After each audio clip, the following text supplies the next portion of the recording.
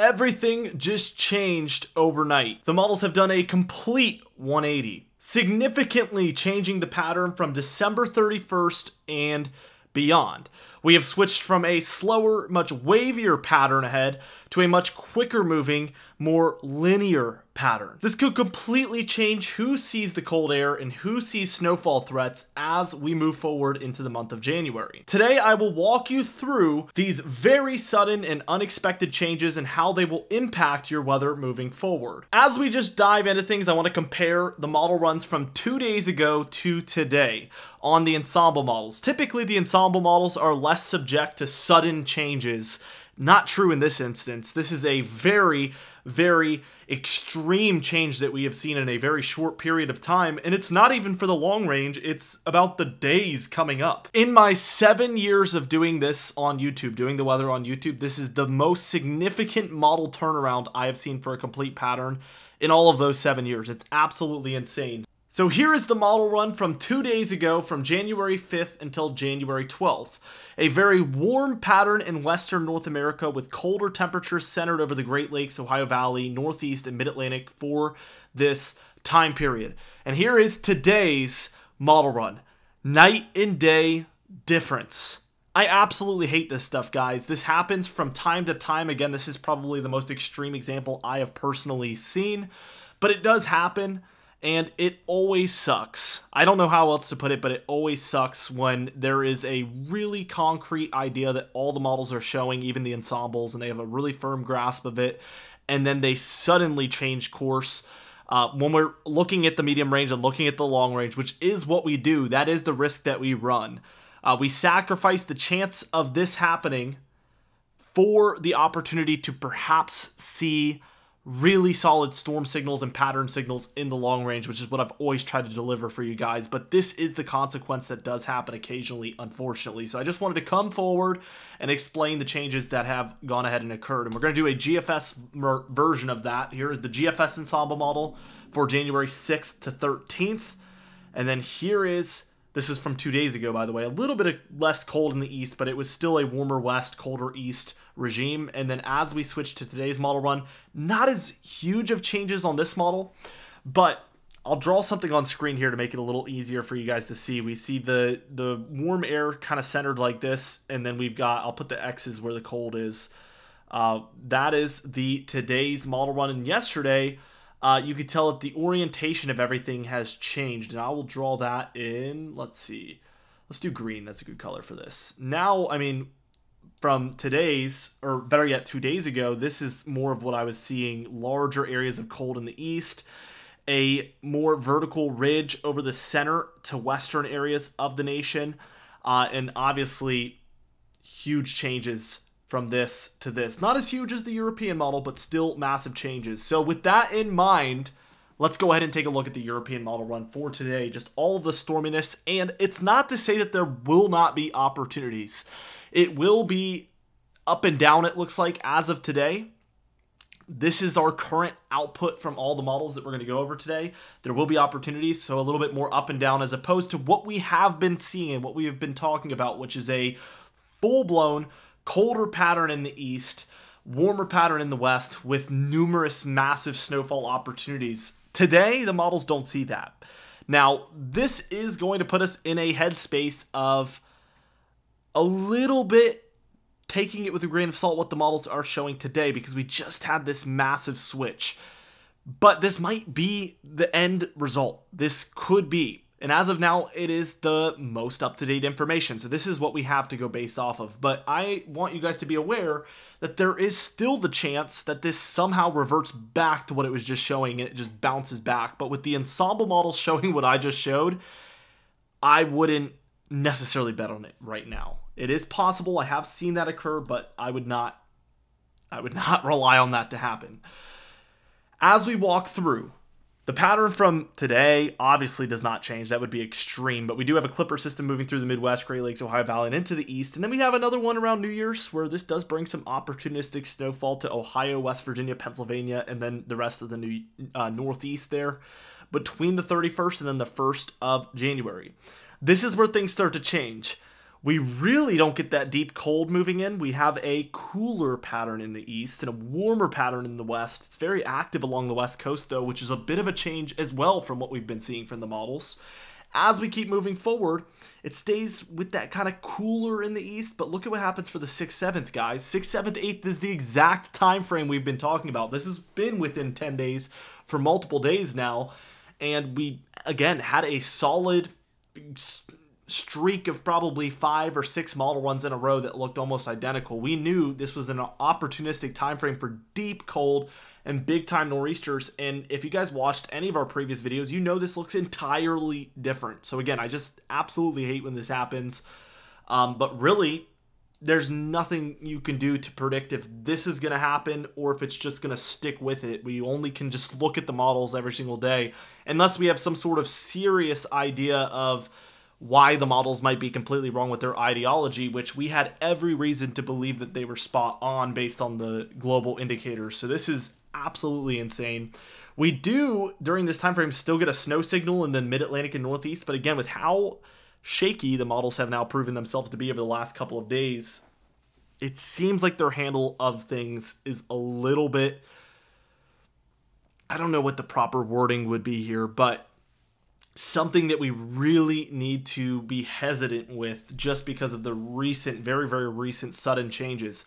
We do get some cooler air in the east, but again, it's more exclusive for the north, and then we revert to a very warm pattern for the 8th, 9th, 10th, 11th. We do get a Midwest cutter, but look, this isn't even a snowstorm, guys. This is rain all over the place. I do suspect that this will not look exactly this way.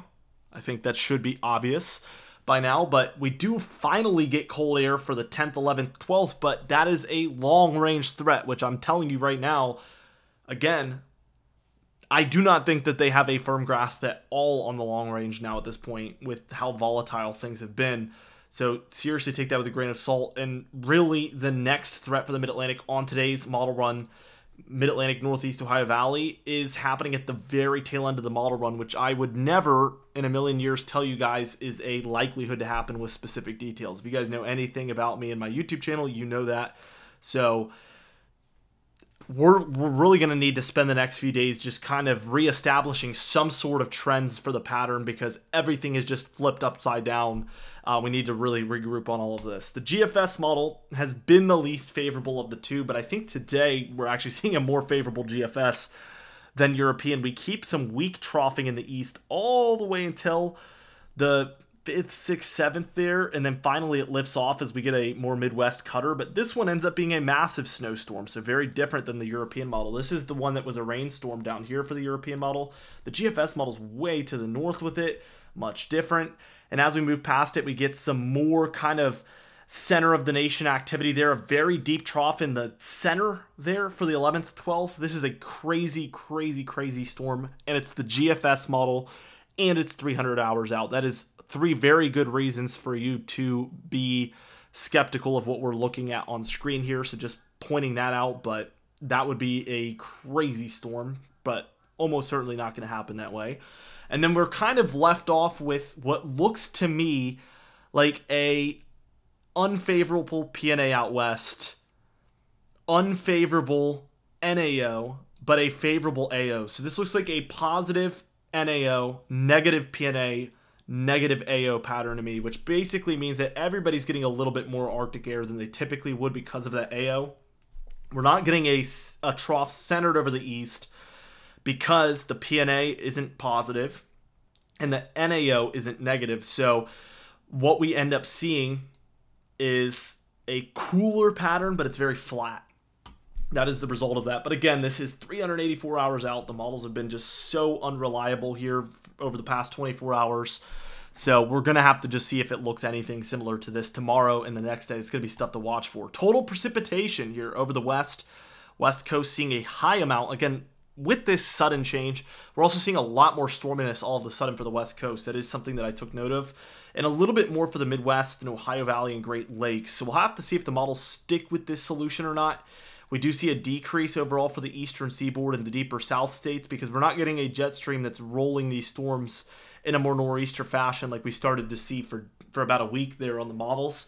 That is one of the bigger features that has completely been dissipated, basically eroded within a 24-hour period. Absolutely crazy. Total snowfall, as you could probably imagine, is less for the Mid-Atlantic and Northeast, but honestly, looking at this, it is pretty crazy that despite these massive changes in a less favorable direction for snowfall, there hasn't been a massive drop-off on snowfall. That is like the one thing that is surprisingly similar. The west, the mountainous west, does do better here, and there is a little bit less here in the Mid-Atlantic and Northeast, but really this is not crazy far off from what we were seeing, and there still looks to be opportunities as of today. We'll see what happens tomorrow. At this point with how things have gone, again, the last 24 hours. But Midwest, Great Lakes, Ohio Valley, Mid-Atlantic, and Northeast seem to all get their opportunities, at least on this model run. The GFS is a little less favorable even, but still not completely free of opportunity. There is still opportunities in there. Probably the Midwest and Great Lakes is actually the biggest disappointment here on this one. We do see a lot down here, but again, that's coming from a storm that is over 300 hours out, so we're taking this with a serious grain of salt. There's so many reasons for you to not think that this is going to occur. Can't stress that enough. The mountainous west also uptrended on this model run as well, as like a big takeaway also. So I know this video was quicker. I know that it was a lot of just explaining the recent changes and much less of just a breakdown, but I want to do a better job of just explaining these massive shifts when they do happen. And I wanted to spend a lot of today's video discussing that with you guys. And I think over the coming days, like I said, probably what's going to happen is we're going to start to see some sort of trend and pattern with what the models are showing after a few model runs, and we'll have a much clearer vision as to what to believe at this point for anything beyond 3 days out.